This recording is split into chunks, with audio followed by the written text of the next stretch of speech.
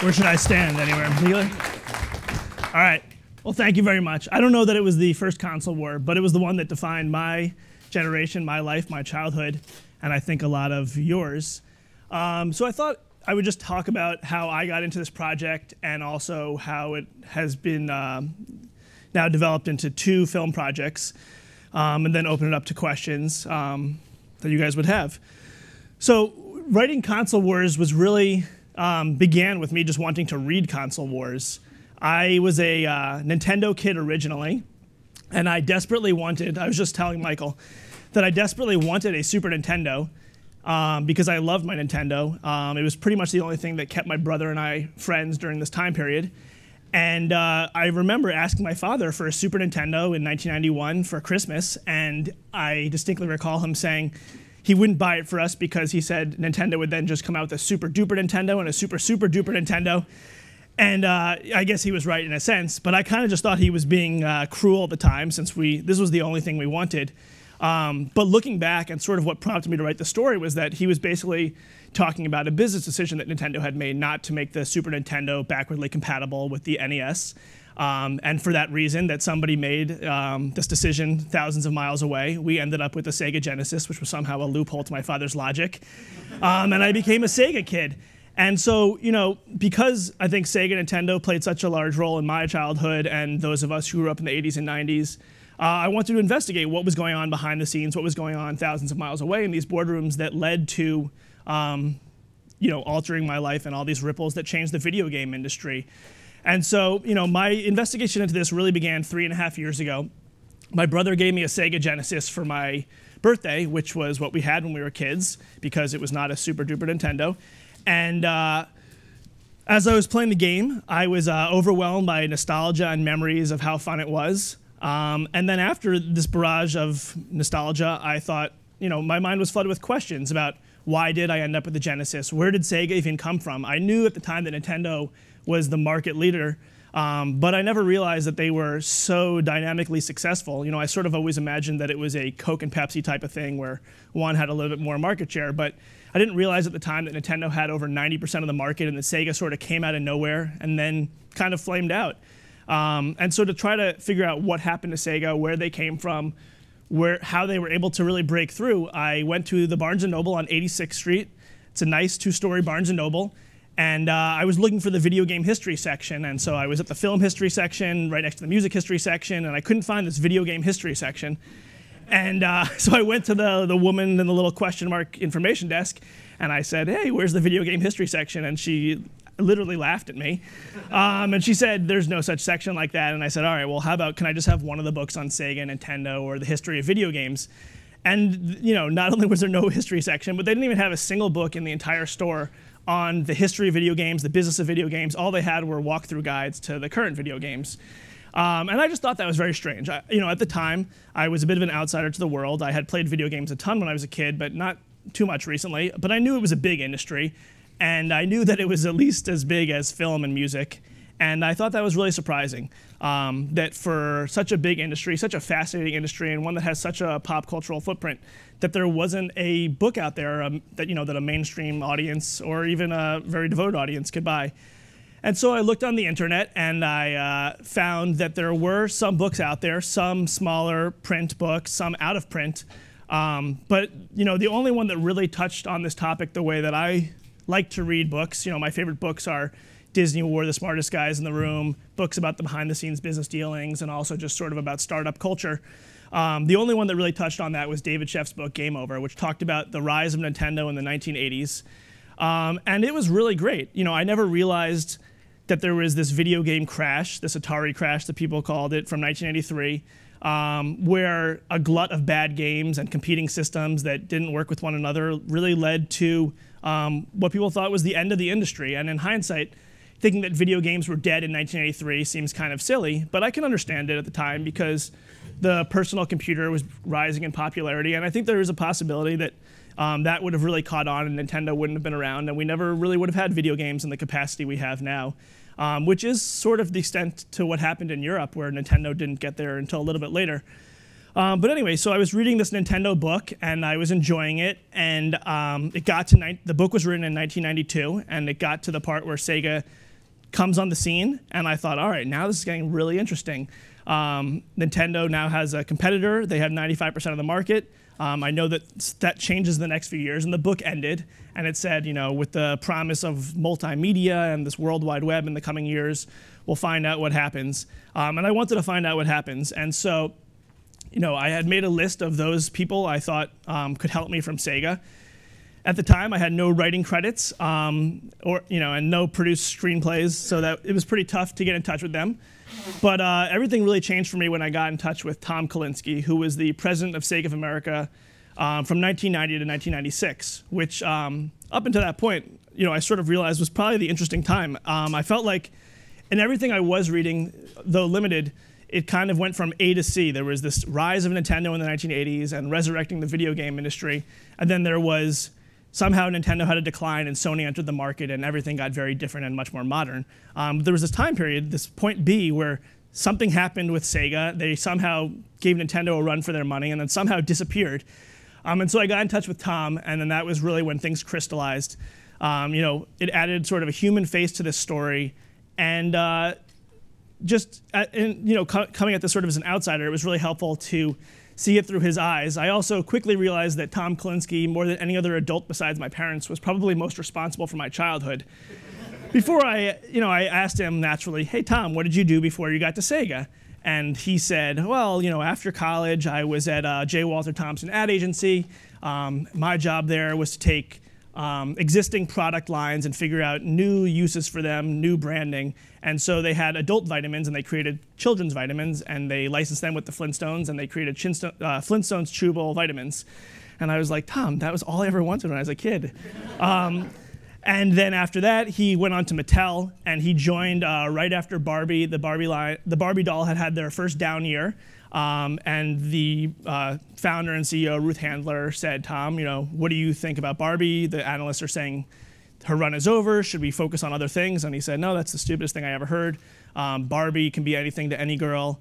And she put him in charge of the line, and he resurrected that doll and turned her into a $1 billion a year industry by segmenting the market and coming up with various different Barbies for various different price points, like Dr. Barbie, Space Barbie, and also working with Ken and giving him some screen time.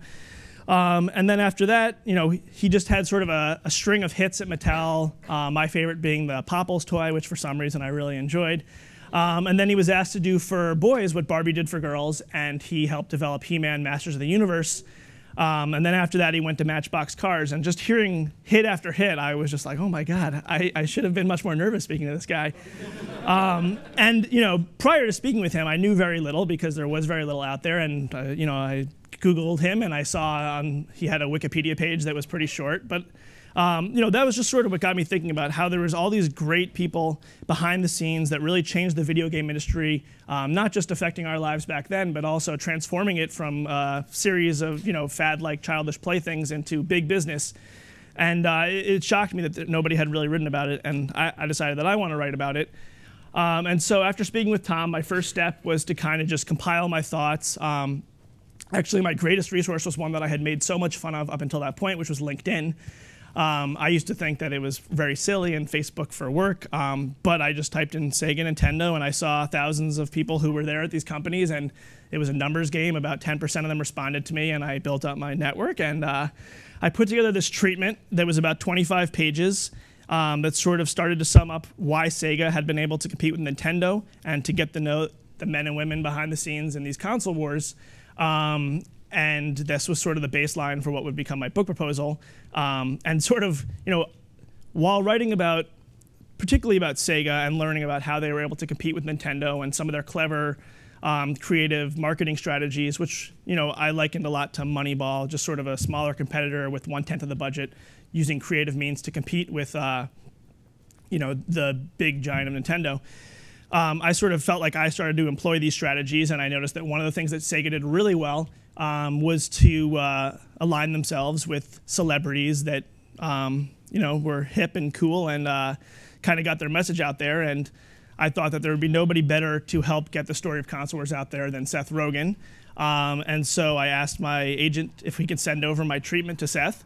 I thought there was no chance at all that he would possibly respond, but he did, and he really liked it.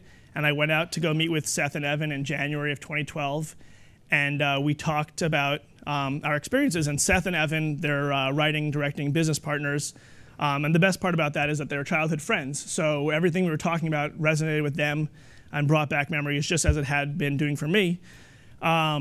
And we ended up deciding that they would produce the feature film version based on my book, which I still had yet to write. I had even yet to write a book proposal.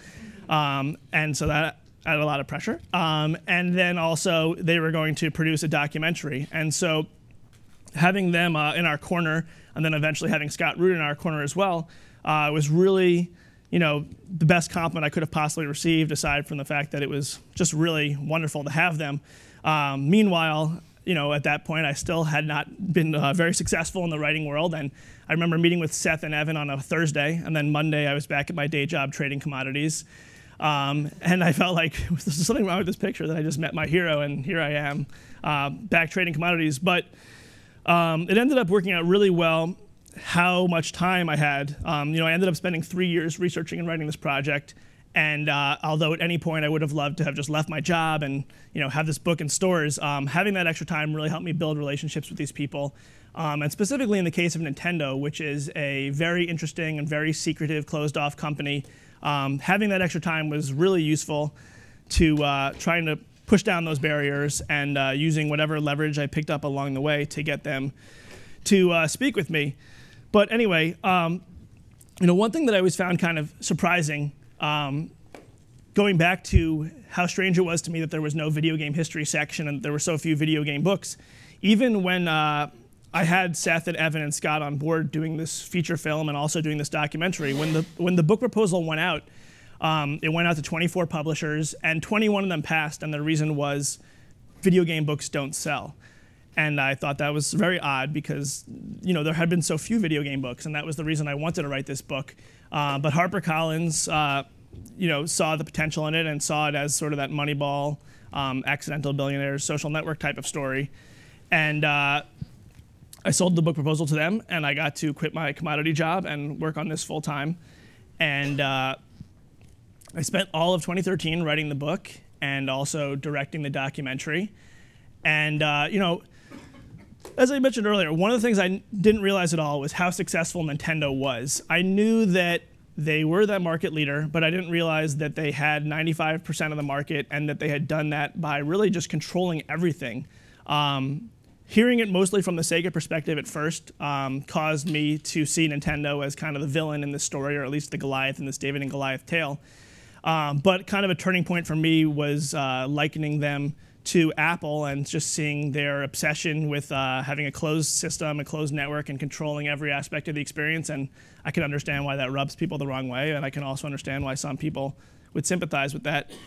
I got to hear about everything from Sega, and some of my favorite stories from there in terms of the sort of Moneyball strategies was the one that really hooked me and got me early on in my first conversation with Tom was, Nintendo was so dominant that they accounted for about 25% of revenues at retailers in 1989. In 1989, actually, of the top 30 toys, 25 of them were Nintendo or Nintendo-related products, and they just really had such a stranglehold on this industry, and to the point where the suggested retail price was not just a suggestion, and that led to antitrust lawsuits in 1991. But Sega, they had what they thought was a superior system, which was the 16-bit Genesis that was out before Nintendo had the Super Famicom or the 16-bit Super Nintendo. And so they went to Walmart, which was one of the important retailers at the time, and they pitched the Sega Genesis to the electronics merchant, and he thought, this is a great system. I could see people enjoying this and buying this. And so Tom thought, all right, great, we'll give you an order form. And he said, no. They did not want to carry Genesis products for fear of upsetting Nintendo. Nintendo was so strict and also so reactionary that if people ever changed the price or if people did things they didn't enjoy, they would, shipments would mysteriously vanish and they wouldn't get their full orders. And so Sega knew that this is what they were up against, and they used some sort of grassroots campaign. Tom and Shinobu Toyota, his right-hand man, were leaving Bentonville, Arkansas after another bad meeting that went along these lines, and they were in a cab and they saw that there was a retail space, a big mall across the street from Walmart's headquarters in Bentonville. And they went inside, they asked to take a look at the space. They ended up buying the space, and they turned this into a Genesis store where people can come in for free across the street from Walmart headquarters, play Genesis. They didn't sell the Genesis, so this way everyone that went in there and liked it would go into the flagship Walmart and say, hey, can I get a Genesis? And they would be told no. And eventually this got so bad with not only that, but they bought every billboard in town. They bought seat warmers at the college football games there. And eventually the Walmart electronics merchant called Tom and said, we raised the right flag, my bosses are killing me, just please get rid of that store, we'll carry the Genesis. And so it was a lot of strategies like that that really got me into this book because those are just universal business stories, and as I mentioned earlier, my favorite books are sort of ones about the tech industry and about startup culture and about how underdogs can compete with people like Nintendo. And there was a lot of stories I found along the way, but I'd love to answer questions that you guys might have. I think that might be a better way to discuss this. Anybody have any questions? Well, how about, before we do that, a show of hands of who was on Team Nintendo and who was on Team Sega back in the day. Who here had a Genesis? And what about Super Nintendo? It's kind of evenly split.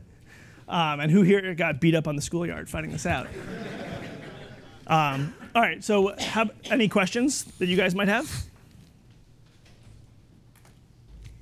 Hey. So, we're seeing Nintendo having a bit of a struggle currently. Yep.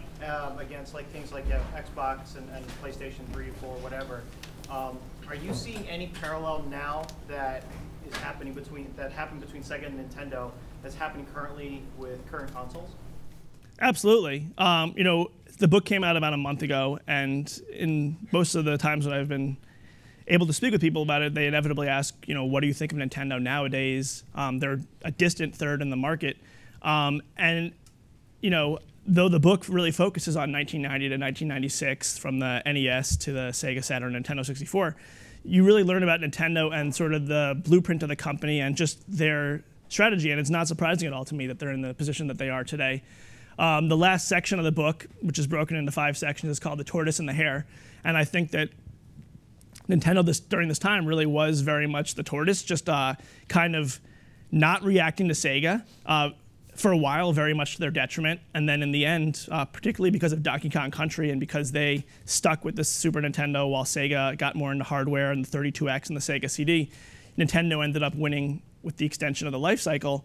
But thinking about the parable of the tortoise and the hare, it's really kind of just a matter of where the finish line is. If the finish line had been in 1993, you would have said they are idiotic not to react and not to change what they were doing.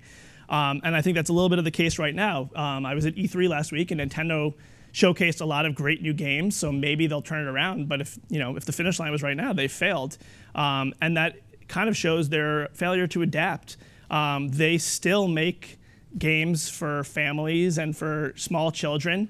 And I had an opportunity to meet with their current president. I asked him about, one of the best things that Nintendo has, their greatest assets, is their IP, all those great IPs. And I said, you guys make great games. I have a Wii U. There's no doubt that Mario Kart 8 is fantastic. But also, I'm 31 years old now. I grew up with Mario and Zelda and Kirby.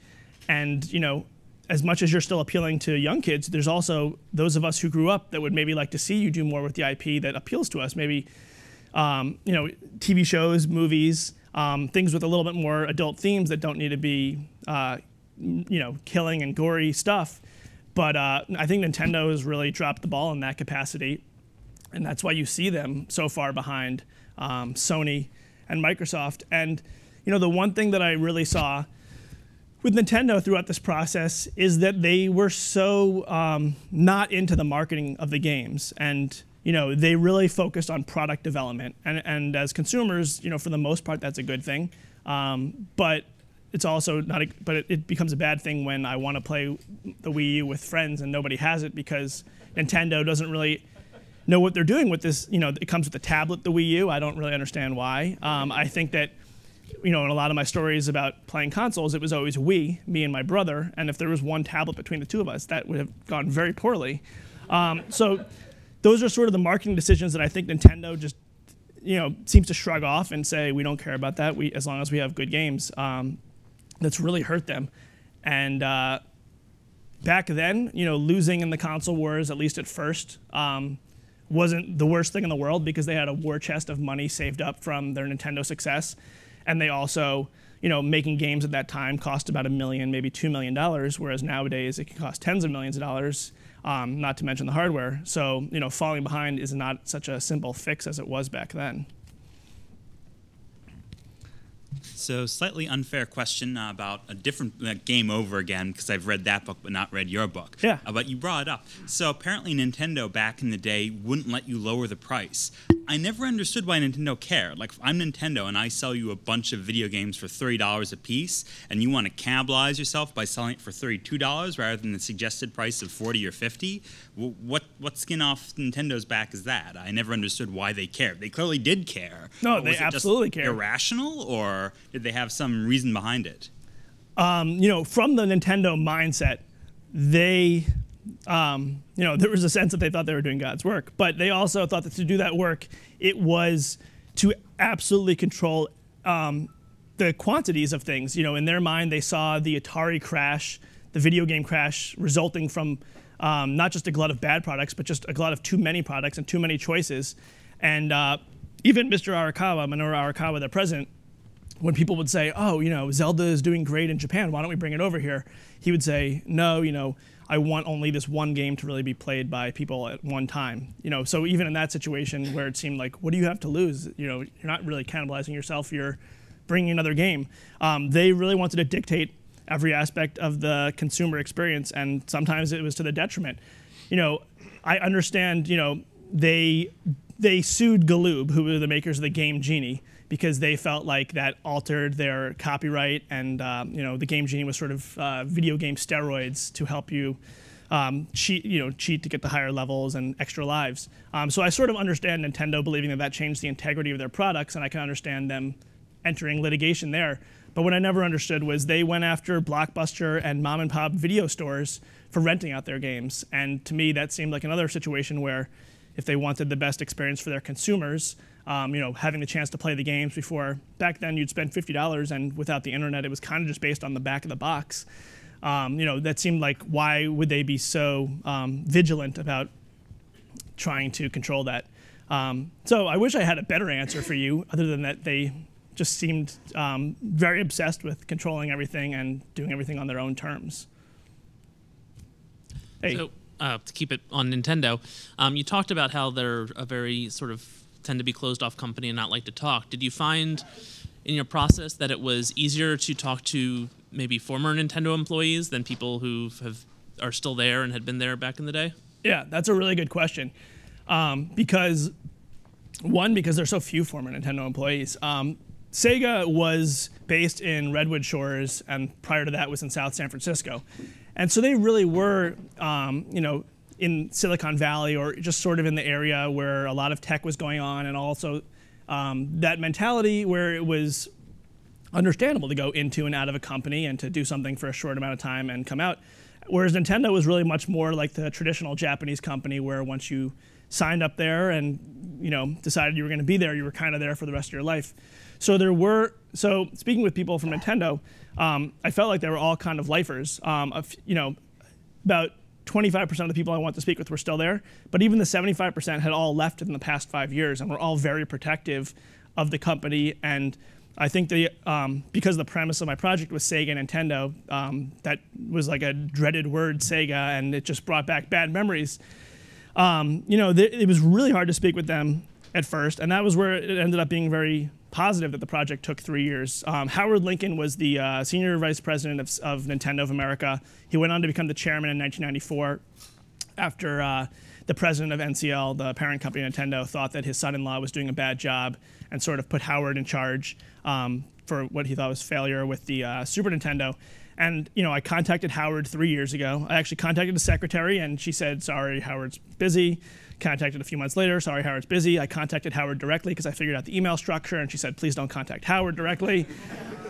And so, I kept trying to contact them because, not only was I just curious what he would have to say, but I also thought that it was unfair as a journalist to get most of the story from Sega, even though the story was kind of becoming more about Sega.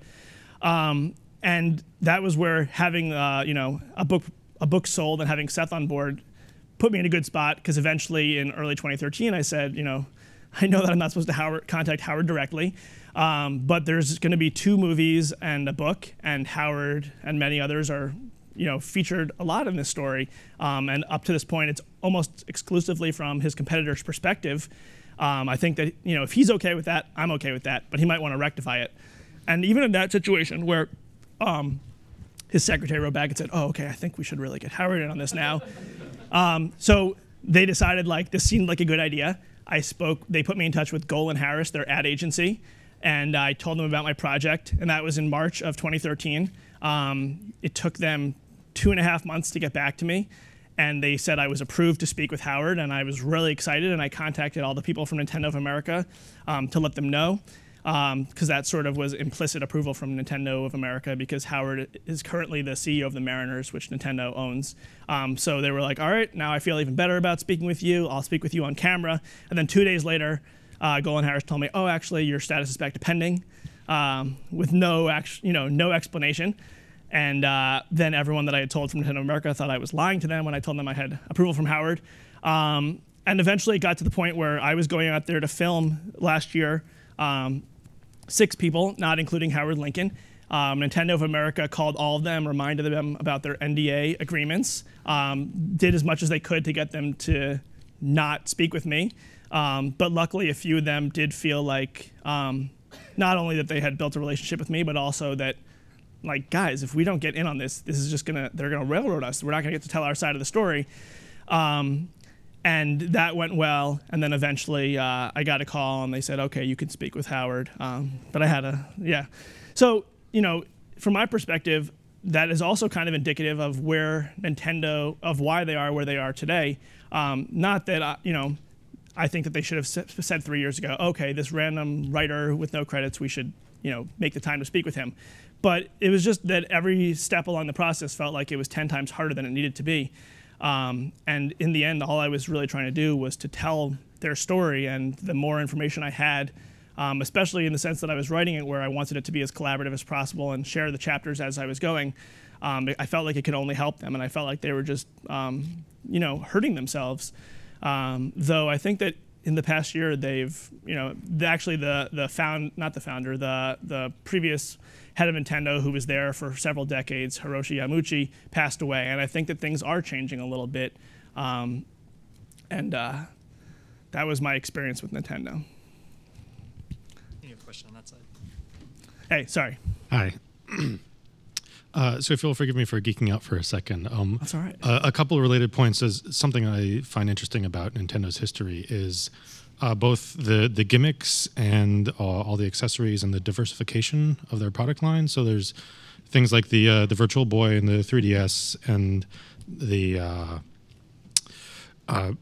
product lines, like I said, the Game Boy especially. There's the original, and then there's the Pocket, and there's the Color, and then there's the Advance, and the Advance SP, and the Advance Micro, and the DS, and the DSi, and the 3DS, and 3DS XL, and there are all the little crazy accessories like the mouse for the Super Nintendo, and the Super Scope, and so many more things, including huge lists that never made it out of Japan.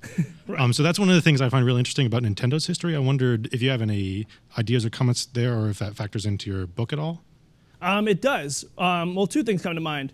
One is what was always really interesting to me in the console wars, these big, great 16-bit machines, metaphorically fighting against one another. For Nintendo, what really helped them sustain, other than the profits that they had gained from the 80s, was the Game Boy. That was sort of the revenue stream that always kept them going. I think the Game Gear was at least cooler. It had color. I had one. That was what I, thought made me cool back then. But the battery life was terrible. The games weren't as good. And that was kind of what kept Nintendo afloat. The one thing I always really respected about Nintendo with the peripherals, even including disasters like Virtual Boy, was they never let that I guess just because they weren't so heavily emphasized on the marketing, they never really let that change their narrative. They were there to kind of give you the console experience, and if you wanted, you would get these other things, whereas I think Sega did a little bit more of throwing them in your face and trying to make them much more aspirational. And particularly in the case of the Virtual Boy, which I think most people would agree was a terrible product, or at least not one that they really should have put both feet into. The people that I spoke with from Nintendo of America said, we kind of knew we had a dog, and they were pretty blunt about that with the retailers. So it did come out, and there were commercials, but they didn't really throw it out there and put a lot of money behind it the same way that Sega did with the 32X, which was another product that people didn't really enjoy and felt like created baggage and showed distrust between Sega and their consumers. So I think it speaks to Nintendo always trying to innovate, even though they can be a little stiff and rigid in certain areas of the company. They also had a knitting machine. They're willing to try things, and that is pretty impressive. One other thing I liked that is not in the book was they did a online lottery in Minnesota in 1991, so they were willing to try things. But I think in the end, Nintendo has built a trust with their consumers that they're not going to really push for things that aren't worth buying. And I think that counts for a lot for a company that's been around as long as they have and has done the same sort of thing over and over. Thanks. Thank you. Sure. So how much of the structure of the console industry today do you think was shaped by the console wars between Nintendo and Sega? So like things like, we think about the 4 to 7 year sort of console life cycle and first party versus third party games and subsidized or at least break even hardware. Is that all stuff that's sort of inevitable, or is that defined in this era? I mean, personally, I think a lot of it was defined in this era, since we don't have the experiment of not having the war. We don't really know for sure. But for the most important thing, I think, that also kind of seems like a no-duh in hindsight is just that there was two competitors in the market, and they were both very profitable. Up until that point, I think Atari had been very profitable in the 70s, and then Mattel and Coleco came along, and that kind of ruined the balance of power and led the industry, at least from one perspective, to spiral out of control. And there was a sense that the console industry could really only sustain one company, and maybe it would be Sega and Nintendo would fail, but the fact that both of them were able to succeed, and then even Sony came into the ring and also found success, I think that alone is pretty pivotal in terms of giving the confidence eventually for Sony and Microsoft to enter, and for both of them to be successful. And then, one thing that even speaks to what Nintendo does today is they are focused on children and that family-friendly type of product. Back then, the games, I remember buying most of them at Toys R Us and KB Toys, and it was really a toy product. And I think that what Sega did, which was primarily from financial necessity at first, in terms of just zigging wherever Nintendo zagged, they went after adults and teens and a different demographic, and they turned it more into a consumer electronic and into a bigger business. And so I think that there was a big tectonic shift of what console business could be through what Sega was doing, through who they were advertising to. And then you just see throughout the book there's a lot of innovations just in terms of the first street date for a video game. Nowadays that seems kind of commonplace, but back then it was kind of like, we'll get it to these retailers whenever we get it to them, and then we'll get it to these guys. And not only was that a problem for just not being able to look forward to like, oh, this game comes out on September 17th, but Sega did such a great job of sort of Hollywoodizing the industry and building up the months of hype leading up to that date. So I think that there was a lot of changes during that period, mostly from the marketing standpoint of Sega, and then also just from the infrastructure. One of the climaxes of the book is the Senate subcommittee hearings in December of 1993, where Joseph Lieberman brought Sega and Nintendo down to Washington to talk about how violent these games were becoming, which maybe looking back don't seem that violent, but it was Mortal Kombat and a game called Night Trap, which was a terrible game that was actually invented 7 years earlier, and it was just silly to me that was involved. But the resolution to these subcommittee hearings was that Sega and Nintendo had to put down their swords and kind of work together. The only way that they would get out of the government taking control and regulating the industry and basically just controlling what went in and out and hurting both these companies in the long run was to get them to sit at a table together. And it was fun in the book to actually write about that meeting where they had to sit at the table together. And they just hated any idea that the other one came up with, just for the sake of, in the end, they came up with a rating system that was almost identical to Sega's rating system, but Nintendo wouldn't have adopted that right away because it was Sega's, so they had to, work together. And so long story short, what they came up with was the ESRB, the ratings board.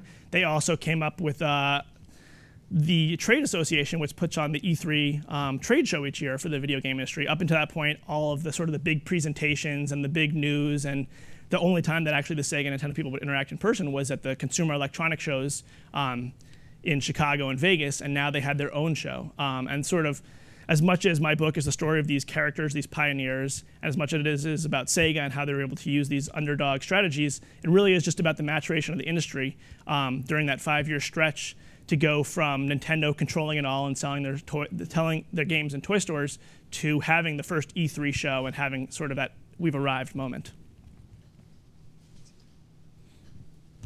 Hey. So I seem to remember hearing a story about how at one point Nintendo basically had the opportunity to buy like what became the PlayStation at some point in the 90s. I wonder if you had any just comments on that from the research. Sure. So there was a point when I was writing the book.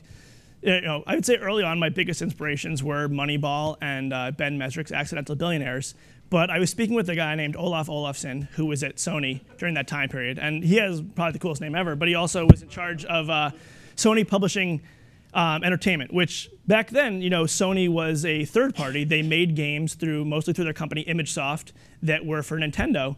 And I was asking him about sort of seeing it from that perspective before eventually creating the PlayStation and launching that.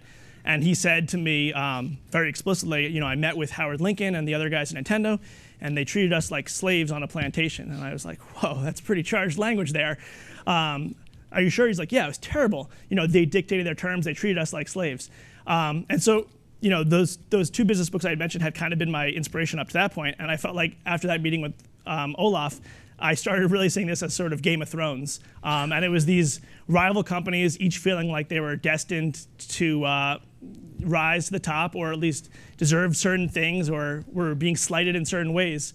And so in the particular case of Sony, their story, which is sort of lurks throughout this narrative and is sort of like the third party that you don't even realize is going to be entering the race, is in 1991 at the Summer Consumer Electronics Show, Sony and Nintendo were supposed to announce that they had that Sony had made a CD attachment for the Super Nintendo that would be like the equivalent of the Sega CD, but for the Nintendo.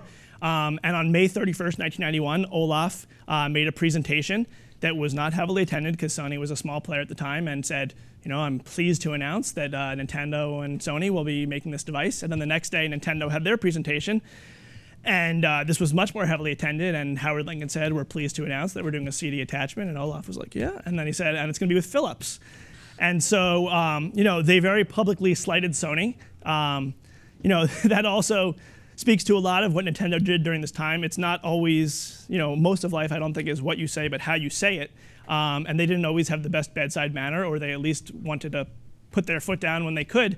And so they went out of their way to embarrass Sony and not work with Sony during that time period to have what would have been the Nintendo PlayStation or some early iteration of that.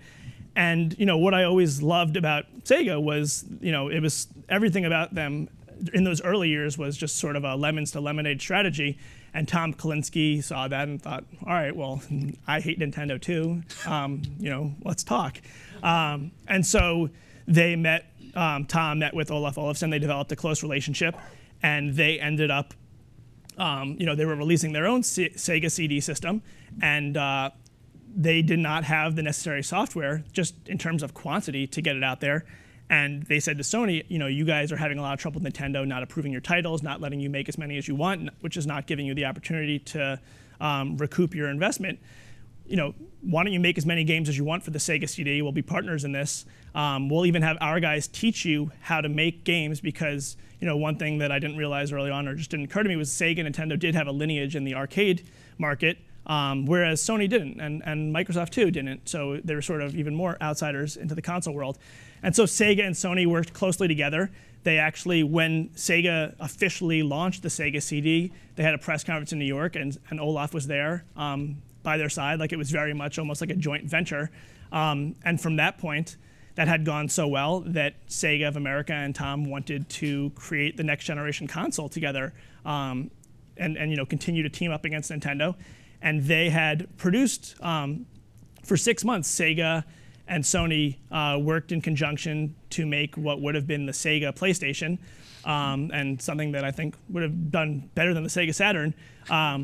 But Tom brought this to Sega of Japan, and they rejected the idea, and they broke up the partnership. And that was kind of, what was really fun for me with this project. Going in, I assumed that the battle between Sega and Nintendo, that the most interesting story, the most interesting conflict in the book would be Sega and Nintendo. But it turned out to really be Sega of America and Sega of Japan, and these cultural differences that really, I think, resulted in the failure of the company.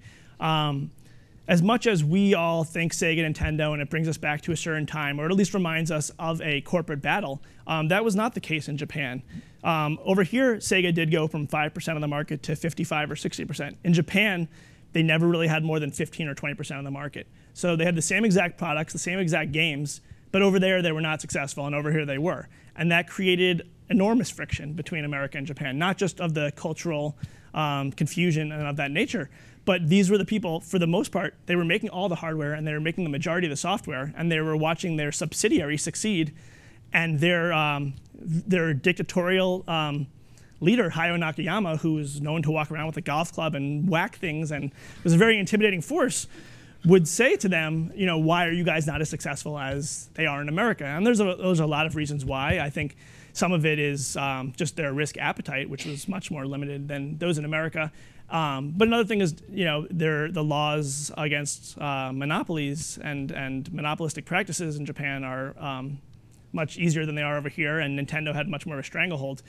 But the book sort of presents that dynamic and says that as a result of that conflict, that civil war going on during this console war, that's the reason that Sony ended up going on their own, and Sega ended up with a failed hardware system. And I guess Sony was laughing all the way to the bank in the end, and it was kind of sad to read all about that. And for me, because of this conflict with Japan, and because things didn't end up rosy for Sega, hearing that from Tom Kalinske and Al Nilsson and all the other employees, I was at first admittedly a little bit skeptical about the role that Japan had played at Sega. I thought that was a little bit of revisionist history, or them blaming all the failures on Japan and taking credit for all the successes, and that's possibly true to some extent. But in the middle of the project, I got hired by Sega to go to Japan and shoot some short documentaries for them. And I was hired by Sega of America to go interview developers from Sega of Japan. And I saw firsthand that to this day, the conflict between both sides is terrible. It's everything that Sega of America asked for, Sega of Japan wouldn't give them, and it was always done in a passive-aggressive way. And it was sad, and I guess that also lent a lot of credibility to me for what I was hearing, even though it was 20 years later. So I think in the modern era of video games, a lot of developers sort of gain a lot of prominence, right? And they sort of become super celebrities in their own right. I just had, I haven't read the full book yet, but I was wondering if was that also true back then? Were there like superstar developers? Obviously, the whole game media industry wasn't sort of as developed, so maybe they weren't as prominent in sort of the game development environment or culture, but were they there? Were there like a few superstar developers that were sort of doing that? No, that's a good question. How did Sega court them if they were there? Like, how did they get them to join the dark side? There were maybe within the companies the superstar developers, but even when those internally were aware, they weren't treated as such. They were treated just like any other employee. I mean, particularly Shigeru Miyamoto at Nintendo and Yuji Naka at Sega, both responsible for Mario and Sonic respectively, and a bunch of other games, were sort of like the golden geese at each company that were popping out these great titles, but they were not treated very well there. They did not, even early on, get their names in the credits. And And actually, one thing I never realized was that after the first Sonic game came out and was enormously successful, Yuji Naka, because he was upset about the lack of credit and the lack of respect that he and his team had gotten, they weren't even allowed to put their names in the credits, that they quit, or he quit Sega. And it took Shinobu Toyota from Sega of America going over there and bringing him to Sega of America, where he worked at what they called the Sega Technical Institute, which was supposed to be sort of a fusion of East and West. And they actually made Sonic 2 in America. And I felt like, in terms of this cultural conflict, that was sort of the high point for this relationship. That was my favorite game back then, and I think also showed what was best from both sides of the company. But it wasn't really until I think Sony entered the picture, and until games became a little bit more sophisticated and CD-based, that the developers got the respect that they were due and were treated like the rock stars that they were. I mean, my book, for the most part, focuses on the business side and the executive side, and they deserve all the credit in the world. But at the end of the day, what they were selling, the underlying products were being made by these developers. They were the ones creating the content, creating the IPs, and I think historically they haven't been treated very well. And even nowadays, at those big companies, particularly the Japanese companies, I still think that they don't really get the respect that they're due. Hey. Sega and Sony are really, Sega and Nintendo are really friendly right now. Yeah. Sonics and Smash Brothers, and they have that Winter Olympics game. Is that weird for people working there? Yeah. Are they upset? Yeah. I mean, for me, I remember my 7-year-old cousin, I was telling him about the project I was working on. I said, do you know Sonic? And he said, oh yeah, I know Sonic. He's friends with Mario. And I was like, no, he hates Mario.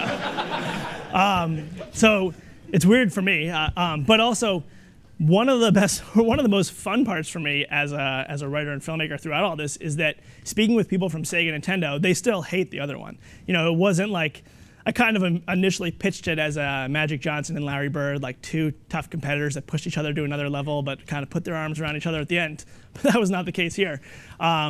Because they both dislike one another so much and still don't have any kind things to say, they hate the idea. It's blasphemous that Sonic and Mario would be together. I hate seeing it, though I guess it makes sense because Nintendo really has planted a flag in what Sega used to paint them to be, which was that they were the uncool company, or at least the one that was focused on kid-friendly products. And Sonic really still is kind of that kid-friendly product that my 7-year-old cousin would know. So it's weird to me that they work together, but I think it actually makes a lot of sense from a business standpoint at this point.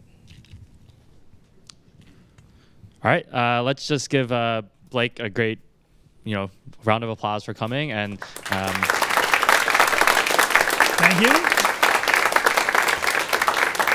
And there are copies of his books available from McNally booksellers at a subsidized price. So if you're interested in that, please go and purchase them. I'm sure Blake would be happy to field any individual questions. Yeah, I'm happy to sign any books, or I'm happy to answer any questions.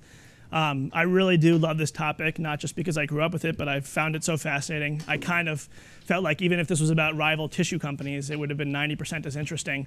And I still continue to do interviews and speak with people and try to learn more, even though at this point, maybe it'll be in the paperback version or maybe it'll be in something else, but I just find it personally interesting. So feel free to ask me anything. I love talking about it. Thanks so much, guys. I really appreciate it.